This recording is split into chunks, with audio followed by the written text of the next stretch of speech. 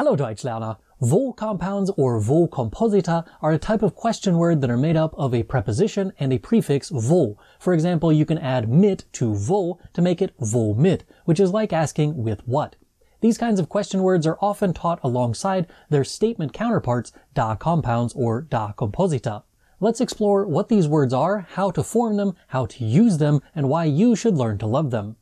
These words can be formed using a large percentage of the prepositions in the German language, but for today we're going to be focusing on the rules and general use of them. In future videos I will focus on the various groups of prepositions within the German language. The words we're talking about today are a combination of either da or wo with a preposition to create a kind of adverb. Adverbs are little words that modify the way in which something happens within the sentence, which can tell us about the time, the conditions, or a whole lot of other things about the action of the sentence. Since these words function as adverbs, when you use a da compound, they go where the adverb goes in a statement, after the verb that they modify.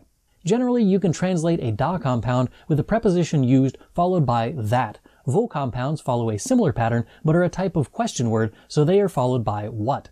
Let's take a look at a few examples of how this works to figure out exactly what I'm talking about in more concrete terms. Was machst du mit dem Bleistift? What are you doing with the pencil?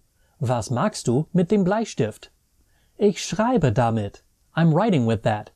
Ich schreibe damit. Womit schreibst du? With what are you writing? Womit schreibst du? Mit dem Bleistift. With the pencil. Mit dem Bleistift. Mit is by far one of the easiest prepositions in the German language to translate into English. With very few exceptions, you can translate mit as with. When we add in da, it becomes with that. When combined with wo, it translates as with what. You can think of this as abbreviating a prepositional phrase. Instead of repeating the phrase over and over again of mit dem Bleistift, we can simply replace it with damit. When asking a question about this prepositional phrase, we can ask womit. When you combine da or wo with a preposition that starts with a vowel, such as über or an, you need to add an r between the prefix and the preposition. For example, über becomes darüber and worüber, while an becomes daran and woran. Here are what they look like in sentences. Worüber sprecht ihr gerade? What are you talking about right now? Worüber sprecht ihr gerade? Meine Hündin hat gestern Welpen bekommen. Darüber sprechen wir. My dog had puppies yesterday. We're talking about that. Meine Hündin hat gestern Welpen bekommen. Darüber sprechen wir. Woran denkst du gerade? What are you thinking about right now? Woran denkst du gerade? Erinnerst du dich immer noch an dieses Restaurant, in dem wir zu unserem 14. Hochzeitstag gegessen haben? Das Steak war so lecker, daran denke ich. Do you still remember that restaurant at which we ate for our 14th wedding anniversary?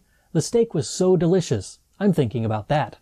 Erinnerst du dich immer noch an dieses Restaurant, in dem wir zu unserem 14. Hochzeitstag gegessen haben? Das Steak war so lecker, daran denke ich. There are a few things to keep in mind while working with these da and wo compounds. Number one, these compounds are not used for people or animals. It's perfectly fine to use them with inanimate objects, but it's not okay to use a da or wo compound for a person or an animal. Worauf wartest du? What are you waiting for? Worauf wartest du? Ich warte auf mein Paket. Ich warte seit gestern darauf. I'm waiting for my package. I've been waiting for that since yesterday. Ich warte auf mein Paket. Ich warte seit gestern darauf. Auf wen wartest du? For whom are you waiting? Auf wen wartest du? Ich warte auf meinen Bruder. Ich warte stundenlang auf ihn. I'm waiting for my brother. I've been waiting for him for hours. Ich warte auf meinen Bruder. Ich warte stundenlang auf ihn. Number two, while a lot of the da and wo compounds are simply translated as that or what added to the usual prepositional translation, this is not always the case, and some of the da and wo compounds take on an entirely new translation all their own. I mentioned damit earlier. It can have the basic translation that I used before, with that, but it can also take on a similar meaning to so that. For example, ich esse jeden Morgen Frühstück, damit ich nicht vor Mittag Hunger habe. I eat breakfast every morning so that I don't get hungry before midday.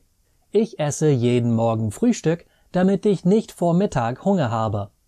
Number three, if you're familiar with relative pronouns, you cannot replace them with da compounds. For example, der Kuli, mit dem ich den Brief geschrieben habe, liegt auf dem Tisch. The pen with which I wrote the letter is lying on the table. Der Kuli, mit dem ich den Brief geschrieben habe, liegt auf dem Tisch. No one would say der Kuli, damit ich den Brief geschrieben habe. On the other hand, if you have the combination of was and a preposition, this will always be replaced by a wo compound. For example, worüber bist du traurig? What are you sad about? Worüber bist du traurig? No one would say, über was bist du traurig? Number 4. While you can use da and wo compounds with most prepositions, there are some combinations that are more commonly used than others, and some prepositions simply cannot be used in da and wo compounds. There are 4 categories of prepositions in German: accusative prepositions, dative prepositions, two-way prepositions, and genitive prepositions. I have videos about all of those prepositions linked in the description so that you can learn about what they all mean and how to use them outside of these da and wo compounds when you're done with this video. For a quick reference, on screen now you will see a list of prepositions in each of the categories and whether or not they can be used with da and wo compounds. You'll notice that none of the genitive prepositions can be used in da and wo compounds, and there are a few accusative and dative prepositions that can't be used. All of the two-way prepositions, however, can be used with da and wo compounds. Here's a quick reference guide for all of the German prepositions in each category that can be used with da and wo compounds, and what they generally are translated as in English. Let's take a look at a few of the most commonly used da and wo compounds so we understand the concept more fully. I'll take a deeper dive into the da and wo compounds in each category of prepositions in future videos. Woran arbeitest du heute? On what are you working today? Woran arbeitest du heute? Mein Fahrrad ist kaputt. Ich arbeite daran. My bicycle is broken. I'm working on that. Mein Fahrrad ist kaputt. Ich arbeite daran. Woran ist er gestorben? What did he die of? Woran ist er gestorben? Hat seit 6 Monaten Krebs. Ist daran gestorben. He has had cancer for 6 months. He died of that. Hat seit 6 Monaten Krebs. Ist daran gestorben. Worauf muss man in Deutschland achten? What does one have to pay attention to in Germany? Worauf muss man in Deutschland achten? Die Fahrkarten für öffentliche Verkehrsmittel sind manchmal kompliziert. Darauf muss man achten. The tickets for public transportation are sometimes complicated. You have to pay attention to that. Die Fahrkarten für öffentliche Verkehrsmittel sind manchmal kompliziert. Darauf muss man achten. Wovon träumst du nachts? What do you dream of at night? Wovon träumst du nachts? Ich mag essen. Ich träume davon. I like food. I dream of that. Ich mag essen. Ich träume davon. Hat gestern mit mir Schluss gemacht. Und lachte dabei. He broke up with me yesterday. And he laughed all the while. Hat gestern mit mir Schluss gemacht. Und lachte dabei. Ich hätte gern eine Bratwurst und auch noch eine große Portion Pommes dazu. I would like a bratwurst and also a large serving of French fries with it. Ich hätte gern eine Bratwurst und auch noch eine große Portion Pommes dazu. Obviously, I haven't given enough examples throughout this video, and I haven't gone into as much detail as I would like. This is why this is just the first of a series of videos about these compounds. Rather than make one video that's an hour long about these words, I will make another 3 videos to cover the accusative, dative, and two-way prepositions that can be used like this. This video is just a quick overview of how to use these words. If you have questions about anything in this video, write your questions in the comments down below.